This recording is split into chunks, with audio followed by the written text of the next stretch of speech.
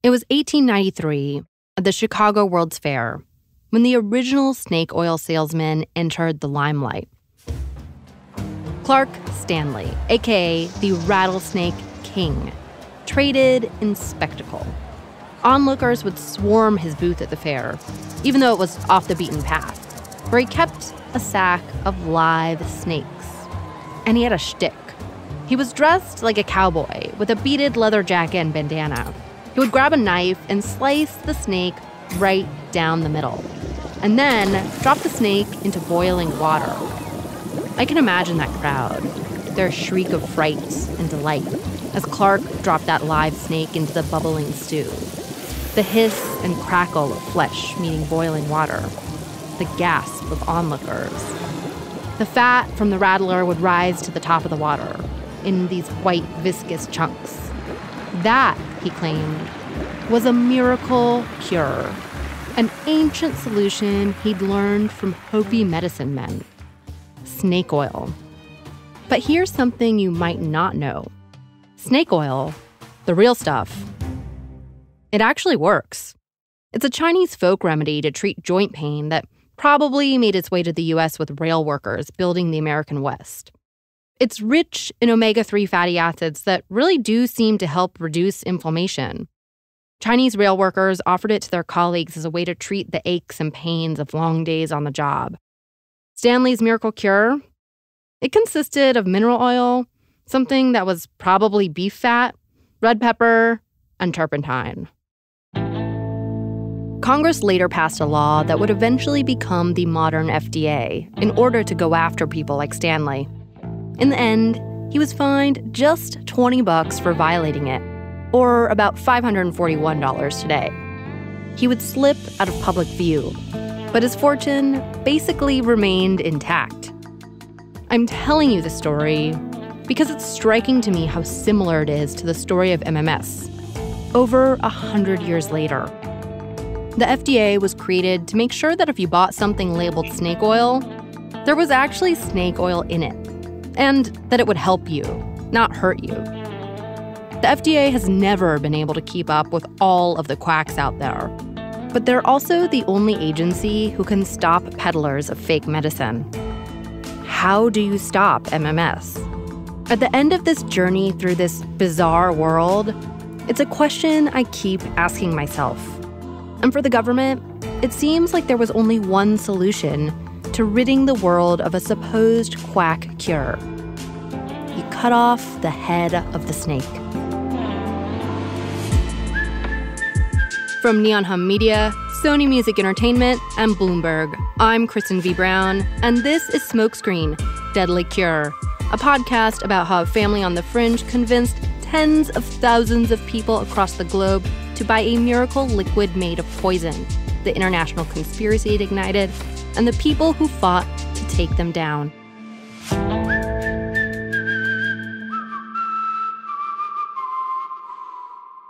Episode 8, The Rattlesnake King.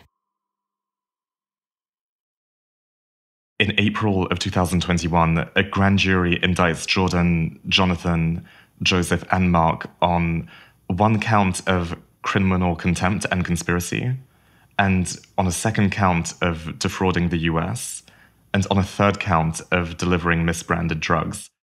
This is Thomas Buckley. We work together. Thomas was among the first reporters to start looking into the Grennans and their bleach empire. He remembers when each of the family members was criminally charged. It was a pretty big deal. And an escalation. Remember, Judge Kathleen Williams issued a temporary restraining order against the Genesis 2 Church and the Grennan family back in 2020. It basically barred them from labeling or distributing any misbranded drug, which obviously included MMS. So the criminal contempt piece of it is actually very simple. So what that means is that despite the fact that the Grennans and Genesis 2 had received an injunction to immediately stop selling any misbranded drugs, including MMS, they continue to do so, and there's a mountain of evidence to corroborate that. So basically, the government told the Grennans to stop selling MMS. This product is being sold, The money Genesis 2 is receiving doesn't function as a donation. It was very much a one-for-one system. Whoever sent in a donation to the amount of about $20 would receive a G2 sacramental kit. Which, of course, is more of a sale than a donation. The government was tracking every sale, every bottle shipped out. So the government asserts that the Grennans distributed over 28,000 bottles of MMS to the American public. 28,000 bottles. That's a whole lot of bleach. But the thing is, it wasn't the product, the raw materials of MMS that was special. It was the idea. And as a result of those sales, over time, the Grennans received more than $1 million. They were selling an idea. And they were certainly on track to earn another $1 million in 2020 after they claimed that MMS could cure COVID. $1 million. That's impressive for a family operation. And that's just direct transactions between the Grennans and their church. It's not accounting for the global spread of MMS, the countless sellers in virtually every country in the world. That temporary restraining order did very little to stop the Grennans, which means they broke the law. Again. They knowingly, directly disobeyed the lawful order to cease selling MMS and continued to label, hold, and distribute an unapproved and misbranded drug. You know a lot of the story. Mark and Joseph are finally caught. Joseph is extradited in December 2021. And his extradition terms show that he's only being tried for the first count of criminal contempt and not the other two. Mark is then extradited some months later, in July of 2022. The Grennans' most recent status conference occurs, and Judge Altonoga sets a new trial, which is for July of 2023.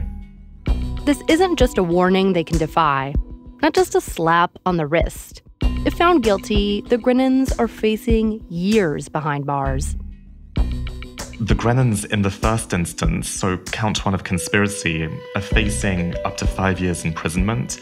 And for counts 2 and 3, which is the criminal contempt, which you'll remember as being them defying an order willfully to keep on selling MMS, they could face up to life imprisonment.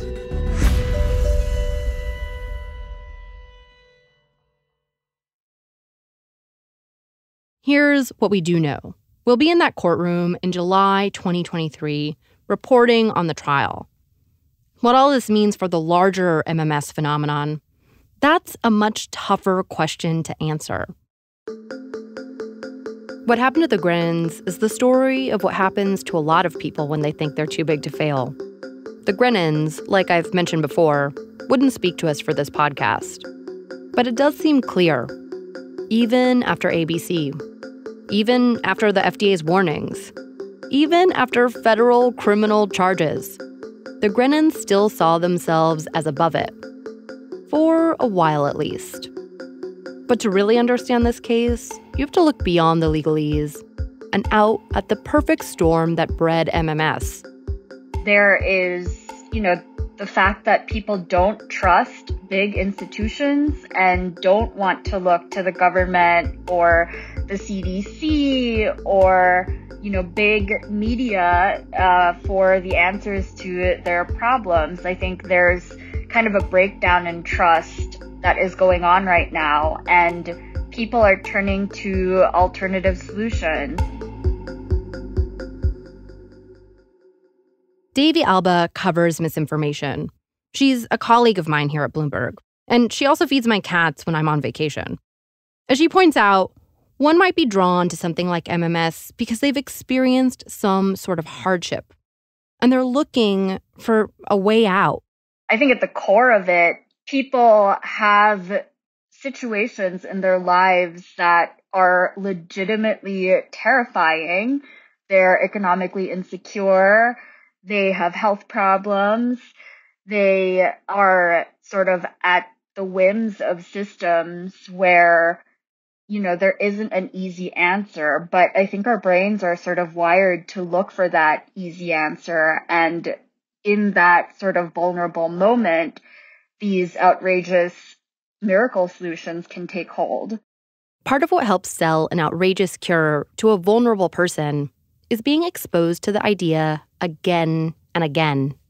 And then through repetition, through the networking powers of the internet and social media platforms, these so-called solutions can be repeated more and more until they are just in the water, in the conversation, and the outrageousness of something like bleach being medicine is no longer outrageous.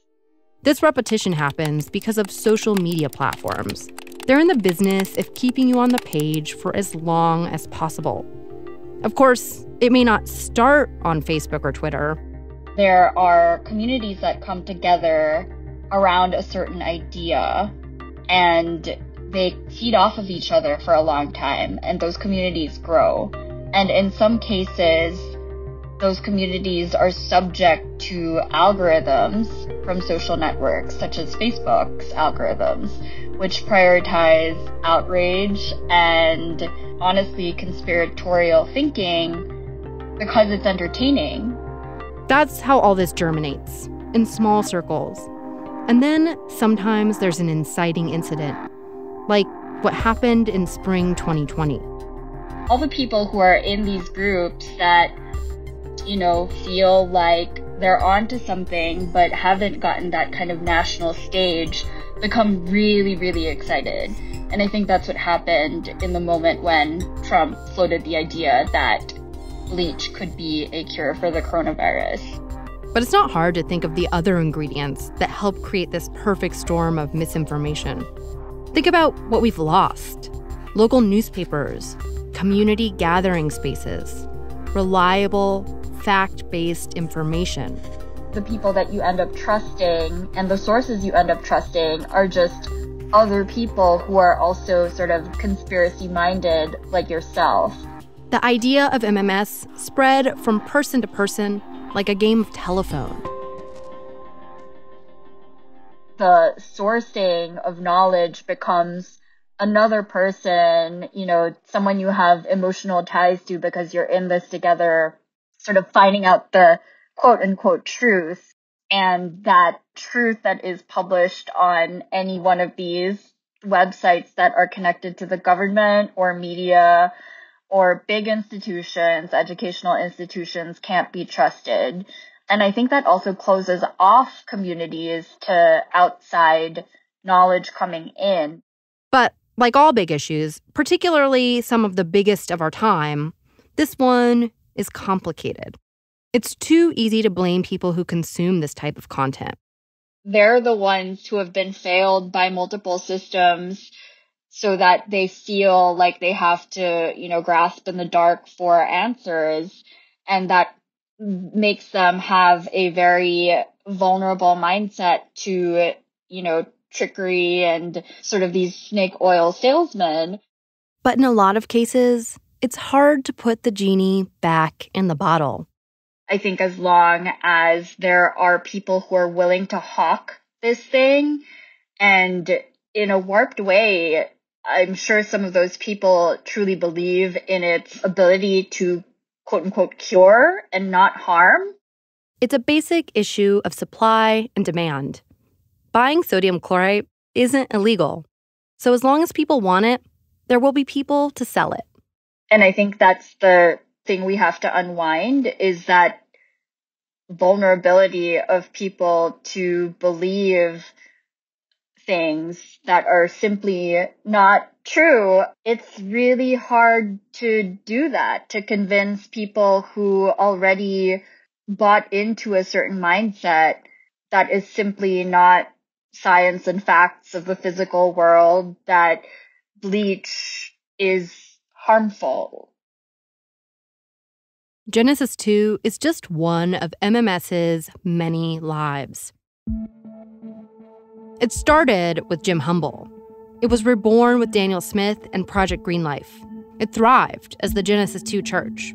Now it's ubiquitous, almost hard to keep track of, as it masquerades as a cure-all and its peddlers cosplay as healers. There's Andres Kalker, accused of pushing bleach as a cure for COVID that ultimately killed a 5-year-old boy in Argentina. There's Kerry Rivera, who was raided by German authorities and remains on the lam. And Komisov, a fringe anti-vaccine group that parades as a legitimate health organization. Which, of course, it's not.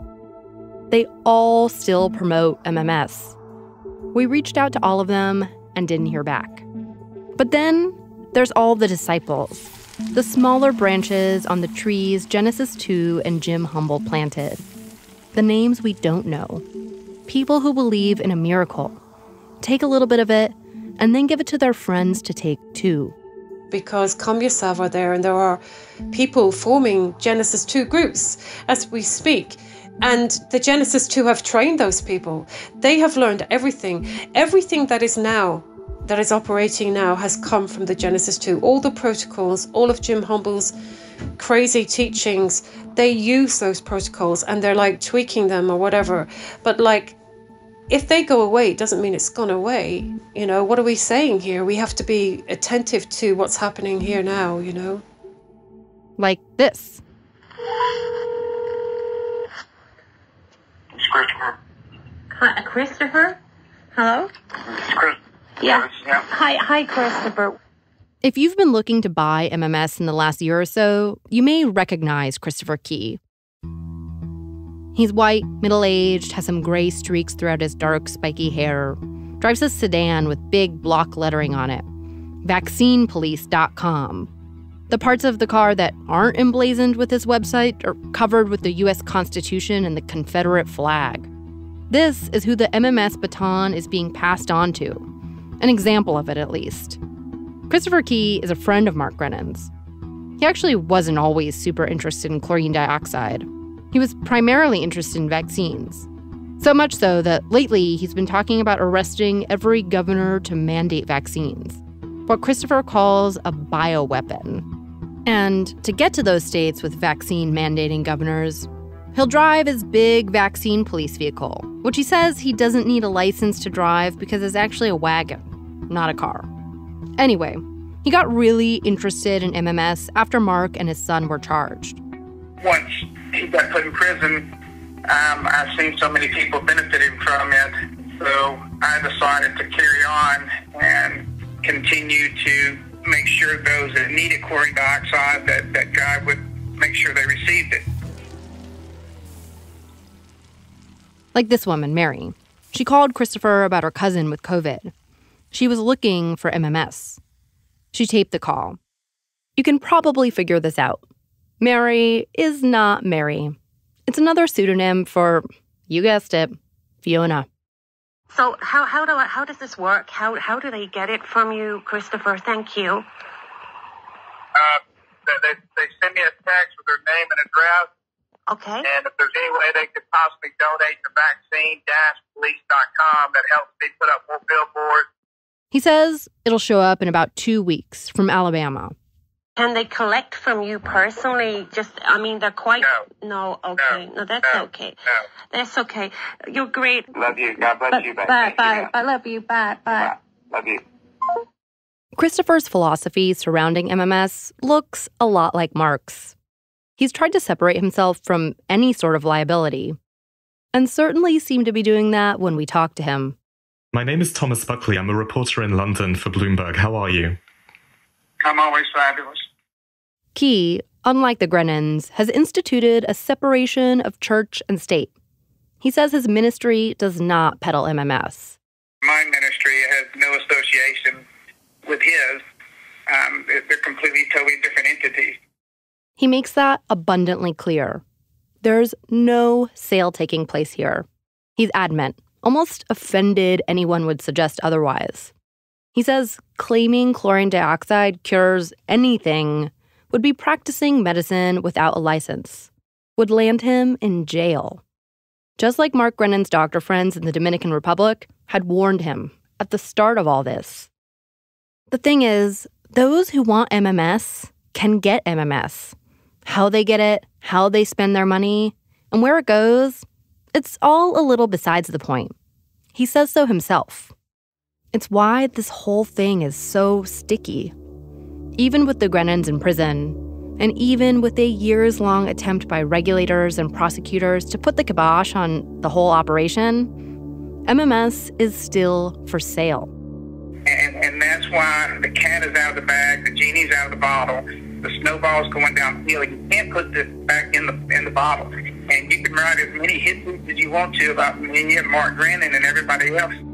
Not even Fiona would disagree that at this point, it's hard to put the genie back in the bottle.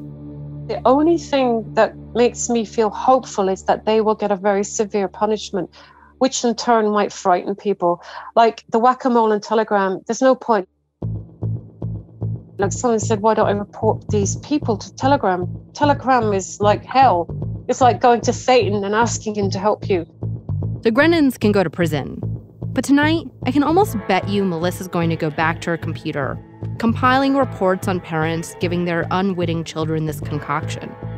Eli Dagon will be back at his post, meticulously tracking details missed by most.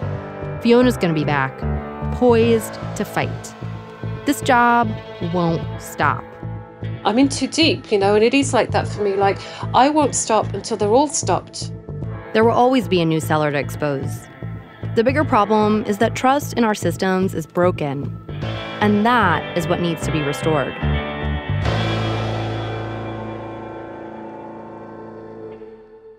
Until then, Fiona and the other bleach hunters will stay on watch. She imagines what she might say if she were face-to-face with Mark Grennan. I would say to Mark Grennan that you are an evil man, a child abuser, a criminal, and someone that doesn't have any regard for human life. And it is that. It's not just about the money. Mark Grennan, he knew what he was doing to autistic children. So I would probably just say to Mark Grennan, fuck you. That would be it. Because he's trash to me. With a major seller behind bars, we wanted to know, how easy is it to get MMS? The FDA told us that it continues to, quote, vigorously monitor fraudulent and illegal products. But has the pressure from the government made a difference? I wanted to find out. On a recent December morning, I picked up a package outside my house. I'd gone online in search of a place where I could buy MMS. And I found one. Pretty easily, actually, within like 2 minutes. On this online marketplace where you usually find homemade arts and crafts. It's pretty popular. I buy pottery and clogs from there. And the seller was in Imperial, California. They could ship it fast, like in 48 hours. I called up our executive producer, Jonathan, when it arrived. So opening the box within an envelope now. Okay. These things are so, I really am going to break a nail in this quest. It's Etsy. I bought it on Etsy. Oh, it's cute. It's very sweetly packaged. Oh my gosh. Now, we didn't buy the Grennan's version of MMS. It's not even called MMS. This version is marketed as water purification. But it's the same chemical elements as the Grennan stuff. They're sending us good vibes with our poison. Oh my God, my hand is stinging. I have a cut on my hand and I think the bleach got it. So we bought this on Etsy. And on Etsy, there was not anything that indicated this should be used for anything other than water purification, right? You're camping, you're backpacking, whatever. These people are very clearly selling something to ingest for a health purpose. But on Etsy, they are not marketing it that way. So there it was. None of it was too hard. We didn't spend a long time looking online, waiting for it to ship, or even assembling the concoction. It wasn't the Grennan's brand of MMS, but it did pop up when I typed MMS into the Etsy search bar, or Jim Humble. The whole process was seamless, as easy as ordering groceries online, or clogs. We reached out to Etsy to ask if selling MMS on their platform violated their rules. Just 2 days later, they removed MMS listings from their site and told us that selling hazardous substances is not allowed. But a few days later, I did a Google search for where to buy MMS. Product listings for it popped up on 3 other sites. Sites you have definitely heard of and probably shop on all the time. MMS is easy to find if you are looking for it. It made me wonder how easy it might be to find if you aren't looking for it at all. Anyway, maybe it was the repetitive feedback loop that Davey talked about. Maybe someone advertised it to them on an alt-right podcast or through a stranger on Telegram. Maybe they weren't looking for this at all, but a toxic blend of misinformation, unregulated online marketplaces, and a fraying institutional trust shoved it in their face. Normalized it. It's not hard to see how that might have happened. It was easy to buy MMS online. Imagine what it's like to make it at home. So when you mix your sodium chloride with your citric acid, people are dosing it. They're making it themselves now. So we've had lots of websites shut down. People are making this in their kitchen. So people are just making their own batches at home. So they're not even measuring, they're just putting bits in. And so they're getting a lot of a much more potent dose when they're ingesting.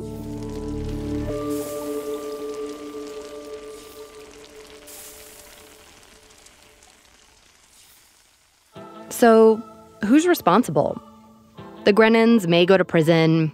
Kerry Rivera may face charges at some point. But in a lot of ways, this will continue. It'll be MMS or something else, and it'll sicken and kill other people too. And that's part of what makes the story of MMS and the Grennans so messy. What's your name? Deputy. Okay, you do? Okay, I got you guys. And it brings me back to that video. The one where Jonathan Grennan is shouting at the cops. So guess what? You are going to be followed up. We've written the president and we're going to talk to the sheriff. You should stay away from here. He seems scared, yes. Angry, for sure. But also confident. Like, he's not speaking to the cops. He's speaking almost to the camera. To the viewers on Genesis 2's many social channels. It matters more what they think, it seems. So, the story of the Grennans is, in a way, a story of the internet. Sometimes, it feels like we live in a world where it doesn't matter if you've got it right. It only matters if someone is listening. You have no right here. You are nothing to me. You are nothing. Smokescreen Deadly Cure is an original production by Neon Hum Media, Sony Music Entertainment, and Bloomberg. It was written and produced by Carla Green, Kate Mishkin, and Jonathan Hirsch. Our associate producers are Navani Otero, Zoe Kulkin, and Ann Lim. Production assistance from Stacey Wong, Gilda DiCarli, and Magnus Henriksen. Editing by Jonathan Hirsch, Catherine St. Louis, and Maureen McMurray. Catherine St. Louis is our executive editor. Sound design and mixing by Scott Somerville. Theme and original music composed by Asha Ivanovich. Catherine Nuon is our fact checker. Our production manager is Sammy Allison. Alexis Martinez is our podcast coordinator. Our executive producers are Jonathan Hirsch, Katie Boyce, and Jared Sandberg. Thomas Buckley's reporting on Genesis 2 for Bloomberg informed the development of this series. Special thanks to Chloe Chobol, Krista Ripple, Stephanie Serrano, Odelia Rubin, Liz Sanchez, Shara Morris, and Jeff Grocott. I'm Kristen V. Brown. Be sure to rate and review the show. It helps more people find and hear this story. Thanks for listening.